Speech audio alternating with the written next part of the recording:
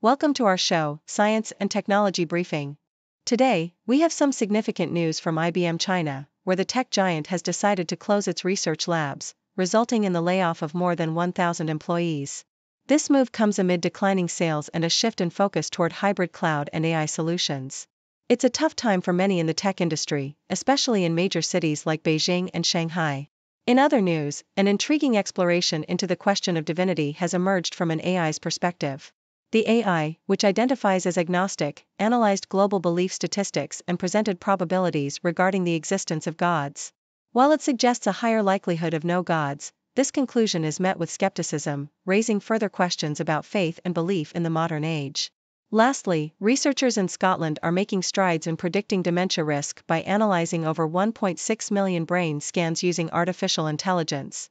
This groundbreaking initiative, known as Scandan, aims to identify early signs of dementia, allowing for timely intervention and lifestyle changes to enhance brain health. It's an exciting development in the field of medicine. Please stay tuned for more detailed content. South China Morning Post: IBM has announced the closure of its research and development operations in China, leading to the layoff of over 1,000 employees across major cities like Beijing, Shanghai, and Dalian. This decision comes amidst a backdrop of declining sales in China, with a reported 19.6% drop in revenue this year compared to the previous year. The closures include the China Development Lab and China Systems Lab, which had been integral to IBM's local strategy, particularly in developing AI solutions like the Watson X platform. As IBM navigates the challenging geopolitical landscape and adjusts its operations, it joins other tech giants like Tesla and Amazon in reducing their workforce in China, highlighting a significant shift in the global tech industry's approach to the region. South China Morning Post: in a thought-provoking exploration of belief, an artificial intelligence was asked about the existence of God, revealing its lack of religious conviction.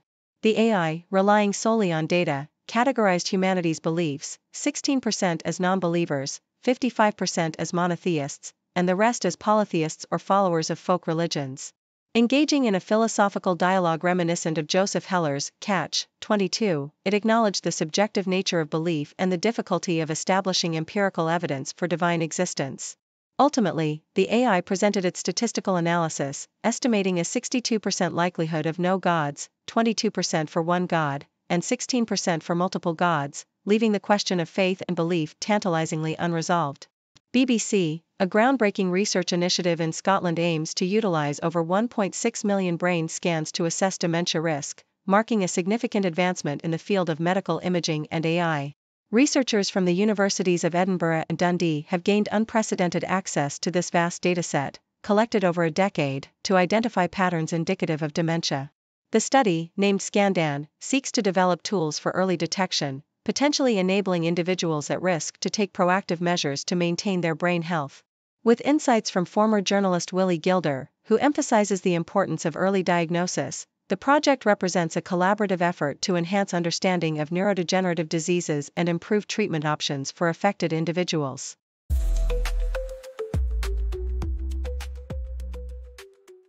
Japan Times: in a significant development for the Indian tech landscape, Sarvam AI, often referred to as India's OpenAI, has launched a groundbreaking voice interaction software tailored for businesses. This innovative product enables companies to engage with their customers through spoken language, leveraging data from 10 native Indian languages. Priced at just 1 rupee per minute, this technology aims to revolutionize customer service across the world's most populous nation, making advanced AI accessible to a broader market and enhancing communication in a culturally diverse environment. South China Morning Post: Julien Tongurian, the esteemed French executive chef at the 3 Michelin-starred Robuchon au Dôme in Macau, reflects on his transformative journey in Asian cuisine over the past decade.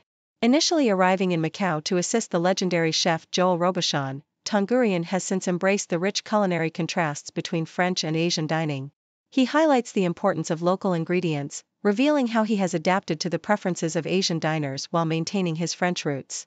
His commitment to sustainable gastronomy stems from a desire to honor traditional practices and reduce environmental impact, as he sources both local and French produce to create exquisite dishes that respect the integrity of the ingredients. BBC: Australia has introduced a groundbreaking right to disconnect law, granting employees the freedom to ignore work-related communications outside of their designated hours without fear of repercussions. This legislation comes in response to a growing concern over unpaid overtime, with Australians reportedly working an average of 281 additional hours annually. While the law does not prohibit employers from reaching out after hours, it empowers employees to prioritize their work-life balance. Reactions have been mixed. Some workers celebrate the move as a necessary step towards mental well-being, while others remain skeptical about its effectiveness in high-pressure industries. Nonetheless, workplace experts suggest that improved employee well-being could ultimately benefit employers by reducing absenteeism and turnover.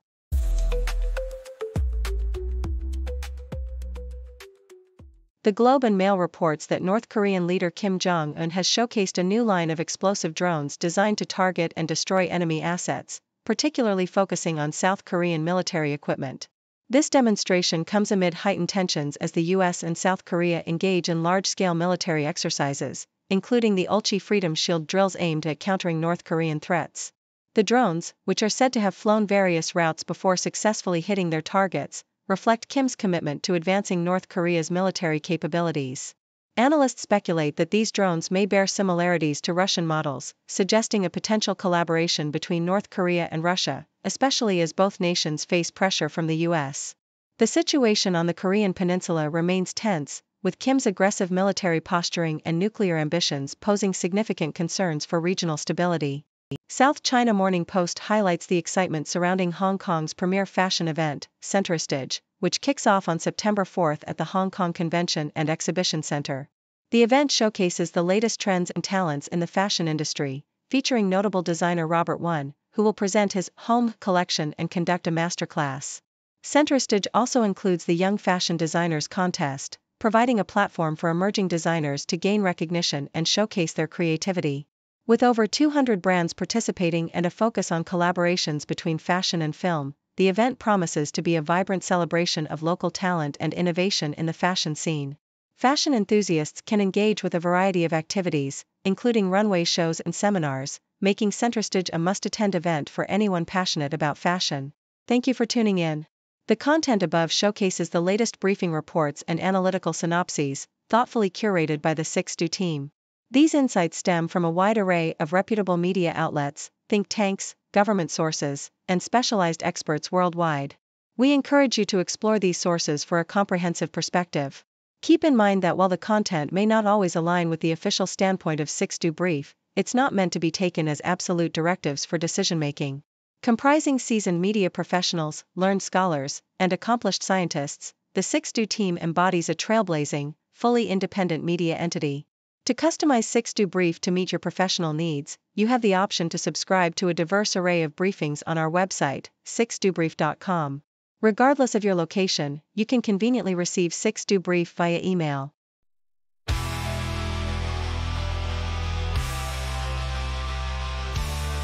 Turn on the screen, monsters screaming. Empty smiles, their words misleading. Power games in darkened rooms. Spin their lies to seal our doom. Oh, oh, oh. Turn on the screen, monsters screaming. Empty smiles, their words misleading. Power games in darkened rooms. Spin their lies to seal our doom. They talk about freedom, justice fake. Behind their walls, shadows take. Puppeteers with strings of steel. Promises broken, deals they conceal. We're just numbers in their cold hands. Fight the castles built on sand. Rise up now, reclaim the night of their truth and blinding light. Oh, elections and deals in the dark. Voices lost in power's arc. Leaders laugh while we cry.